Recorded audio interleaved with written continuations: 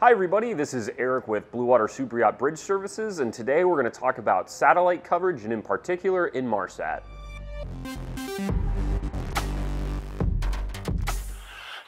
For those of you that don't know, we're an Inmarsat distributor here at Bluewater. We've been working on and off with them for the past couple of years, and we're really excited to be representing their satellite services.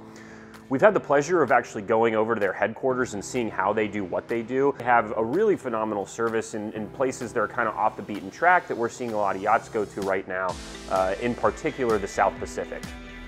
The Fleet Xpress system covers all the top yachting destinations worldwide, but in particular some of the off the beaten path locations in the South Pacific like New Zealand, Australia, Tahiti, Fiji, Tonga, New Caledonia, and Vanuatu. Inmarsat has committed data rates, which is backed up by their service level agreement. They have flexible subscription plans that allows you to scale up and down based on seasonal availability if you're on charter, or you want to scale down because you're in the yard.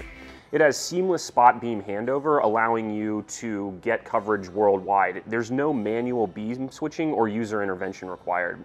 The antennas are really small and light. They start at 60 centimeters that weigh just 37 kilograms.